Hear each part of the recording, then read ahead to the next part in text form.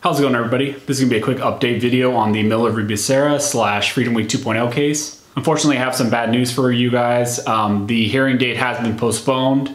Originally, we were supposed to be getting a hearing March 19th, which is this Thursday, but the hearing has been postponed and is being set for a time to be determined. And the result of this, or the cause of this, essentially has been because of the virus that's going around. As in my last video, we had the hearing date that was anticipated for this Thursday, but since then on Friday, we had a lot of courts essentially push out their calendars, or closing their doors, essentially saying that because of the virus, they can't have these gatherings of individuals and that they can't hear these cases.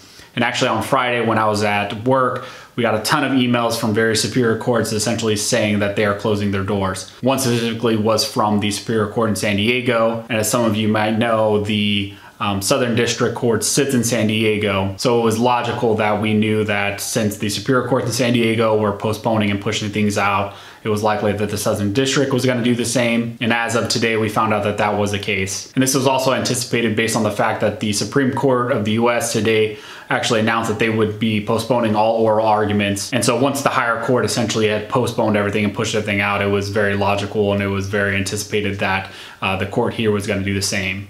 And so I'll just read for you guys real quick the minute order. The minute order was issued by the Honorable Roger T. Benitez. The minute order states, in keeping with the COVID-19 related recommendations of the United States President Donald J. Trump, as well as medical experts, as to social distancing, the court hereby exercises its discretion and vacates the current motion hearing date of March 19, 2020. Notice of a new motion hearing date and time will be given at a later date. I know it's unfortunate. A lot of us were looking forward to it. A lot of us were anticipating this. I was anticipating this hearing.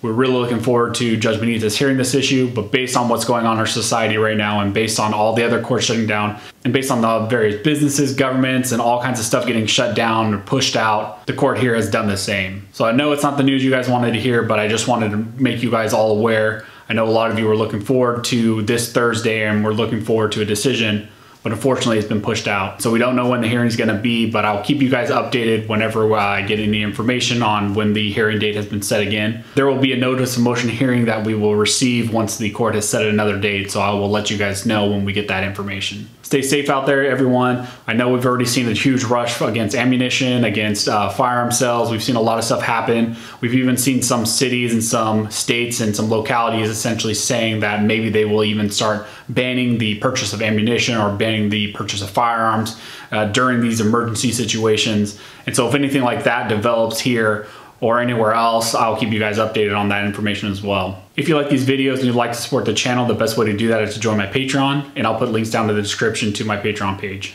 So as always, thanks you guys for watching. Don't forget to like and subscribe, and never forget, a nation that draws a great distinction between its scholars and its warriors, while its laws are run by cowards and its war fought by fools.